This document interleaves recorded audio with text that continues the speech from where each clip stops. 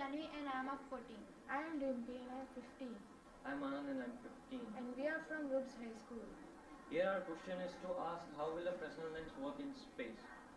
Hypothesis. As light travels faster in vacuum, the focal point of the Fresnel lens will be at different place. We can assume that it will be farther than it is on the earth. Not only the focal point, but its all properties will be magnified. Here the Fresnel lens on earth, the focal point is near the lens. The Fresnel lens in space, the focal point is farther comparatively to on the earth. Method.